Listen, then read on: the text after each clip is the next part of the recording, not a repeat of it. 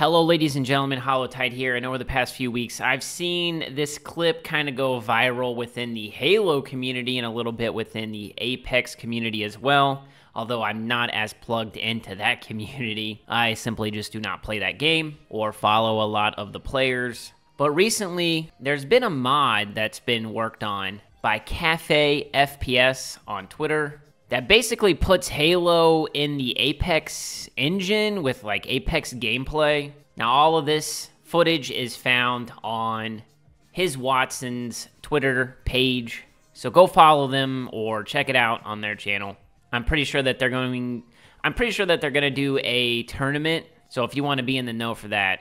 But really what I want to talk about is how I've seen a ton of, tweets and comments about how, oh my god, this looks way more fun than Halo Infinite. This is what Halo should have been. Why doesn't 343 do this?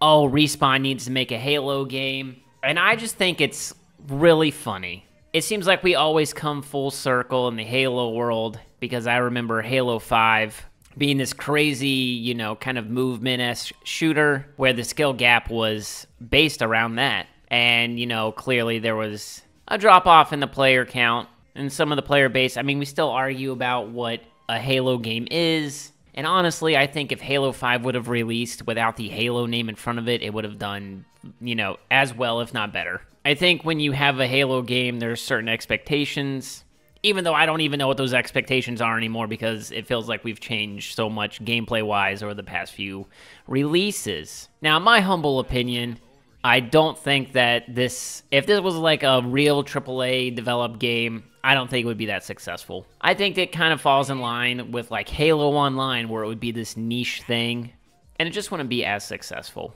Like, I truly could not believe that if this game released today, I've seen a lot of tweets talking about how, even Halo Infinite, while trying to go back to the old school Halo formula, is still not exactly like Halo 3, and that still turns off a lot of old Halo fans. I just don't know what the answer is when it comes to this now.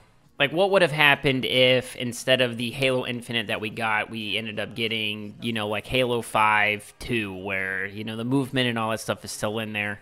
I don't know. I still think that a huge issue with Halo Infinite in terms of like launching and losing players is still based around the content aspect and not so much the gameplay, because I see a ton of people always talk about how much they like the gameplay of Infinite.